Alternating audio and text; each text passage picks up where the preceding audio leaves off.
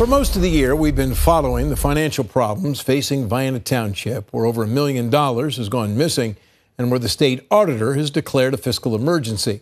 Earlier this evening, there was a public hearing to discuss one solution: speed cameras.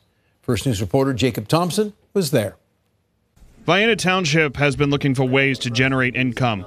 Since the start of the year, they've learned there's over $1 million in missing funds. Now they hope the addition of the speed cameras can help with that.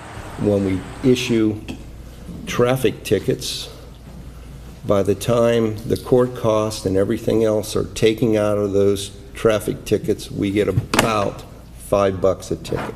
Last Tuesday, signs were put up as you're heading into the township.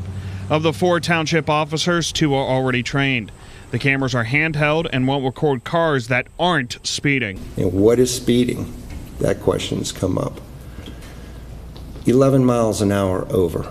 The cameras will mainly be at Route 11, Route 82, Route 193, Niles Vienna Road, which has become a race course ever since they've got the construction down in Howland. People just figured out it's a back way to the mall. And Warren Sharon Road, where we've had multiple deaths at Sodom Hutchings Road. As of now, they won't be in the neighborhoods. Starting Tuesday, August 6th, officers will be using the speed cameras. Warnings will be issued for the first 30 days. Citations will be issued starting September 5th.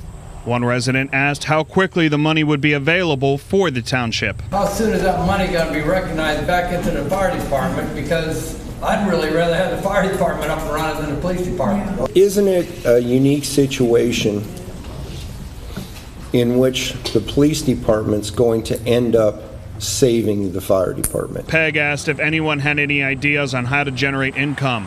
One man asked about incorporating the township to tax the Youngstown Air Reserve Station. They got almost $80 million in payroll there. That could be $800,000 a year for. Is it something worth looking into, or do you just push it to the side, not even look into it? You're never going to see that. They don't pay local income tax. Station out here. In Vienna, Jacob Thompson, WKBN 27 First News. Hi everyone, I'm Lindsay Watson. Thanks for watching the WKBN 27 First News YouTube channel. If you want more video news, subscribe to our channel. And don't forget to download the WKBN 27 First News app for breaking news alerts.